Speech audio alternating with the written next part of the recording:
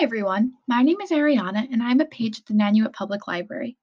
Today I'm going to talk to you about one of my all-time favorite books, The Glass Castle, written by Jeannette Walls. I read this book last summer and enjoyed it so much that I read it for the second time over quarantine. I'm now going to tell you a little bit about The Glass Castle and why I think you should all check it out. Jeannette Walls begins her memoir with a scene from her adulthood. While sitting in a cab in New York City, Jeannette looks out the window and sees her mom dumpster diving. Later that week, Jeannette invites her mom to lunch to discuss how she can help her mom. Jeanette's mom insists that she enjoys being homeless and scolds Jeanette for being embarrassed of her family. In the next chapter, Jeanette brings the reader back in time to her earliest memory of her childhood. At only 3 years old, Jeanette is cooking a hot dog over the stove by herself when her dress catches on fire. Before her burns are finished healing, Jeanette's dad, Rex Walls, sneaks her out of the hospital to avoid paying the medical bills.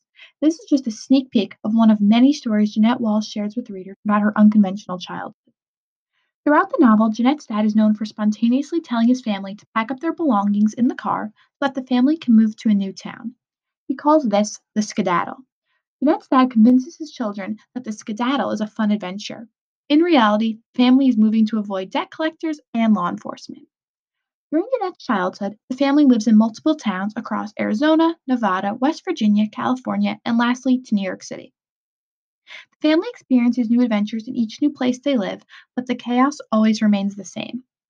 In each town, Jeanette's dad either attempts to make quick money through gambling or finds a job that he can't seem to keep for too long. Rex Walls also struggles with alcoholism, which makes it even more difficult for him to provide for his family. It is not unusual for the Walls family to be homeless or living in an abandoned home. The novel is centered around Jeanette's dad's promise to find gold and build his family a house made of glass called the Glass Castle. You will have to read the book for yourself to find out how Jeanette ends up living in New York City after spending her childhood jumping from various desert mining towns in the Midwest.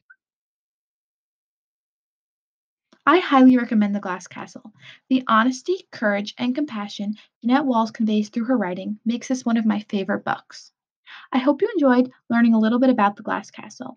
If you're interested in checking it out, you can read it virtually on Hoopla or Libby. After you're finished reading, you can watch the movie Glass Castle, made in 2017, which is based on the book, and let me know what you think. I look forward to seeing you all soon. Bye!